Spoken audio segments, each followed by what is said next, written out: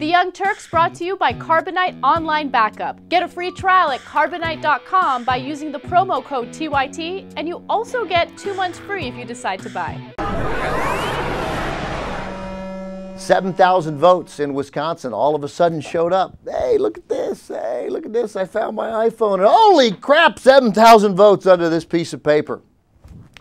And all of a sudden, the conservative judge is in the lead in Wisconsin, and so much so is he in the lead that there may not even be a recount.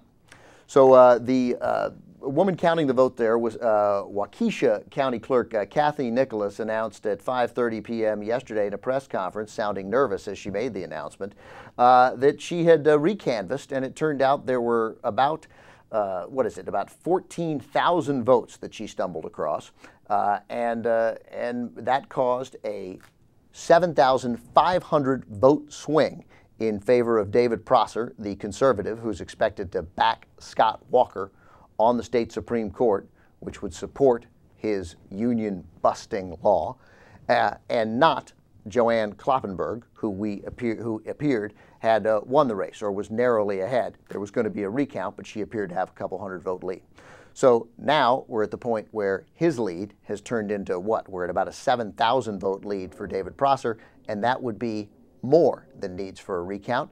Democrats crying foul. It seems ridiculous that we would all of a sudden find 7,000 votes.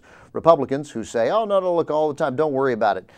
There's no chance. She probably just made a mistake. Republican State Senate Majority Leader Scott Fitzgerald, who we came to know and loathe during the walkout by the 14 Democratic senators, he says that Nicholas probably just made a mistake. Kathy Nicholas just made a mistake. It's no big deal. He says the canvass process in Wisconsin, it's pretty routine after an election happens, and in many cases that he's been involved in over the years, certainly changes to the vote totals come in on election night. And then I love this. He noted that in Grant County, for example, more than 100 votes were added for challenger JoAnne Kloppenburg after that initial count. 100 votes. And then in Waukesha County, they found 7,000 votes. Come on, man. Yeah, so it's no big deal. Sometimes you just find money. I was looking through my couch and I found 85 cents. And then later I was looking through your wallet and I found $8,000. Look, sometimes you just find money, man. It's no big deal. Come on. How come Democrats never find 7,500 votes? Seriously, how come we never find 7,500 votes? Ever. In the history, in history, well, not in history, not in West Virginia in 1960, but basically in modern history, how come we never find these votes? Come on, man.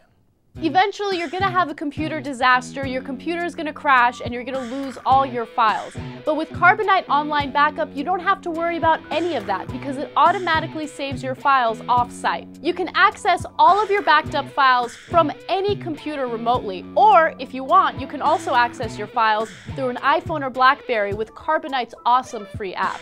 Carbonite costs just $55 a year for unlimited backup for your PC or Mac. Think about it, that's less than $5 a month. Get a free trial at carbonite.com by using the promo code TYT, and you also get 2 months free if you decide to buy.